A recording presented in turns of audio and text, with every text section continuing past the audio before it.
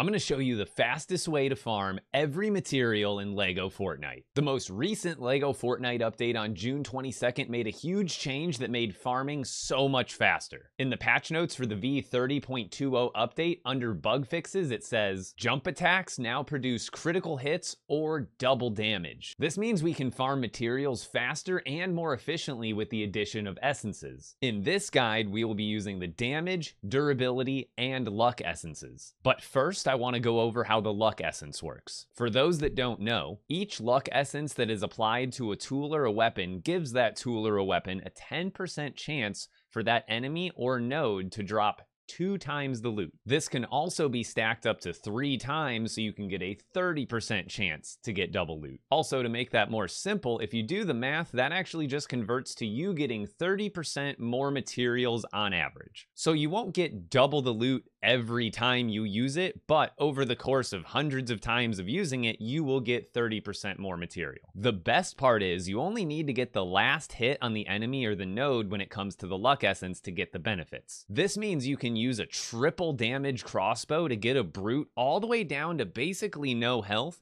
and then you can switch to the triple luck crossbow and finish him off so you have a 30% chance to get 2 scales. In this guide, I'm going to show you the most optimal essence combos to farm every basic and cave material in the game the fastest. So up first is Granite, and the best combination for this is a triple luck pickaxe, and the reason is with the jump attack now, you can break almost every granite node in 1 hit. However, if it's one of the bigger rock structures, you'll have to hit it twice, or what you can do is hit it once with the lightsaber first and then do 1 jump attack with the pickaxe and you're good to go. Next up is wood, and again, we're going to be using a forest axe with a triple luck essence. So again, with the bonus damage from the double jump, almost all of the trees are now 1 hits with the axe. And then again, some of the bigger trees will take 1 hit from the lightsaber and then switch to the axe and do a jump attack. So the goal here is to get the last hit on any node with a triple luck tool. And because the luck only applies to the last hit, we want to be using the luck tool the least amount possible. This is important to understand because with Flexwood, we actually want 1 forest axe that has triple luck and then 1 forest axe that has triple damage. So for Flexwood, what we're going to do is do 1 jump attack with the triple damage axe. Then we're going to switch to the triple luck axe and do another jump attack, and this will finish it off. So this way, it only takes 3 swings total, but the last one is with the luck tool, so you always get the 30% chance for double loot. So next up is marble, and the combination of tools we're going to be using here is a triple damage pickaxe and a triple luck pickaxe. For marble, it's just going to be 1 hit with the triple damage and then 1 hit with the triple luck, and you're good to go.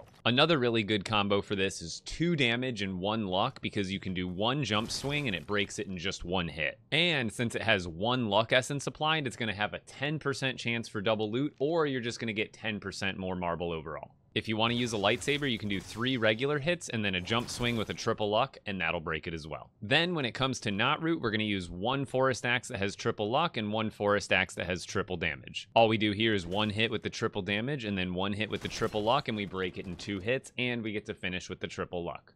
So for rough amber, there's actually a few really good combos, one of them being a triple luck axe that you just do 2 jump swings with. So 1 and 2, and it's broken. The downside is the first hit is essentially pointless on the luck pickaxe, so it's a little bit of a waste of durability on your luck tool. An even better combo, though, is to take a pickaxe that has 1 damage and 2 durability. The reason is you can do a jump attack with this tool and then switch to the luck and then break it in just 1 more jump swing. So this combo is even better because you're breaking the node in just 2 hits, but you're also saving the durability on the luck tool because you're only using it once per node. And you might be asking, why not do double damage or triple damage? Well, if you do double or triple, a jump attack is going to break it in 1 hit, and then you're not going to get the benefit of using your luck tool. So 1 damage essence is the perfect damage to get it down low enough to where it's 1 hit for a triple luck. And since you only need 1 damage to make this combo effective, you might as well fill the other 2 slots with durability durability just so you get more uses out of it. Another combo you could do is 3 hits with the lightsaber and then 1 jump swing with the triple luck. So this is a really good combo too because it only takes 4 total swings and 3 of them are from the lightsaber, which has unlimited durability. Next, we're going to go over desert cave materials, and first up is Brightcore. So for this first combo for Brightcore, we're going to be using 1 pickaxe that has 2 damage and 1 durability, and then another pickaxe that has triple luck. First, we're going to do 1 jump swing with the double damage and 1 durability, and then switch to the triple luck to jump swing and finish it off. This is the most efficient combo, but it's dangerous because Brightcore can sometimes be really high up, and if you do a jump swing to attack it,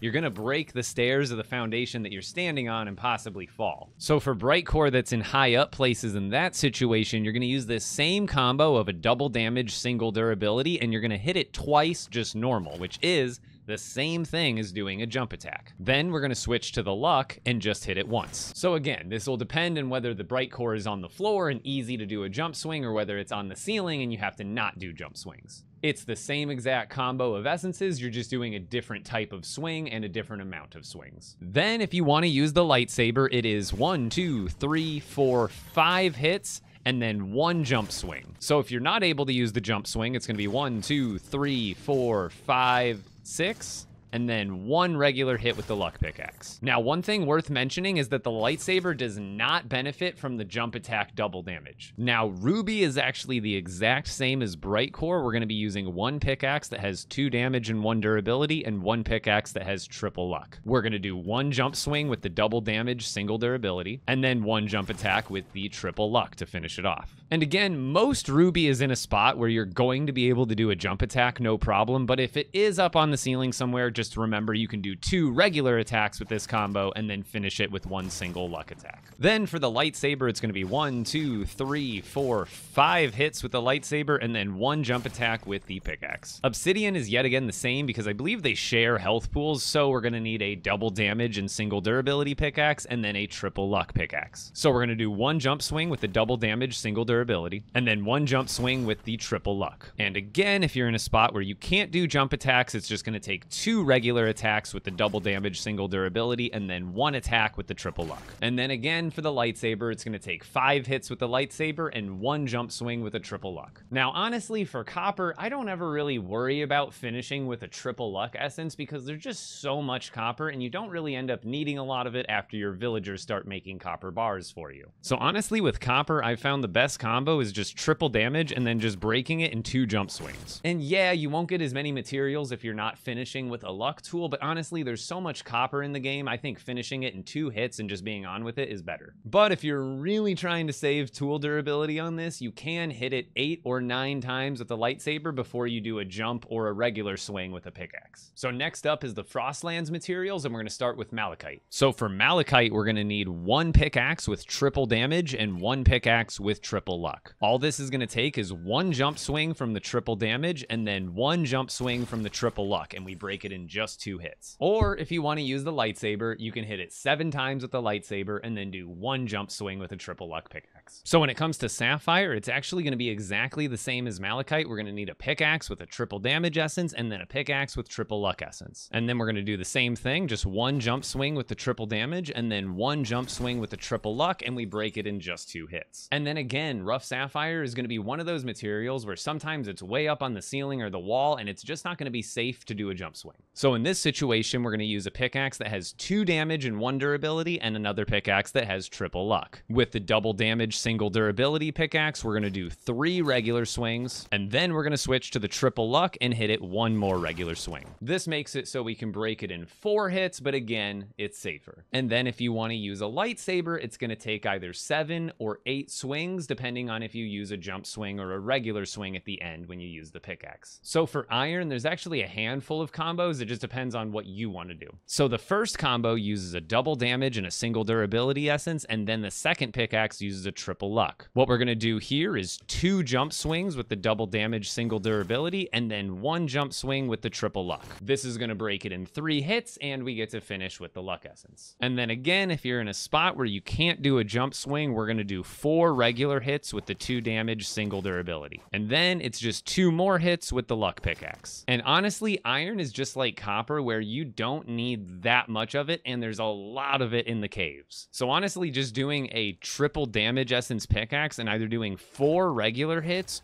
or you can do 2 jump swings and it breaks it in just 2 hits. Again, the downside here is you're not finishing with one of the luck tools, but this is kind of a situation where you would probably rather just farm faster. So last up is frost pine, and we're gonna need a forest axe with a triple damage essence. So again, just like iron and copper, frost pine, there's so much of it, and these trees actually regrow, so I'm not really worried about finishing with a triple luck. So what's better here is to use a triple damage essence, and then you're able to do 2 jump swings, and you can break any frost pine tree. That's all the materials, and then when it comes to creatures, I didn't go and calculate the exact amount of hits it takes to take down every single creature in the game, but basically what it comes down to is taking a triple damage essenced weapon, getting that animal or creature low to where it's just about 1 hit, and then you switch to the luck essence tool, and then you finish it off. But hopefully that was helpful, and like I said, if you actually use these tips, and at least if you're always finishing with a luck essence tool, you are going to be getting 30% more resources overall. So if that was helpful, be sure to subscribe for even more LEGO Fortnite content and tips, and if you're not already supporting a Fortnite creator in the item shop, be sure to use code EpikBricks.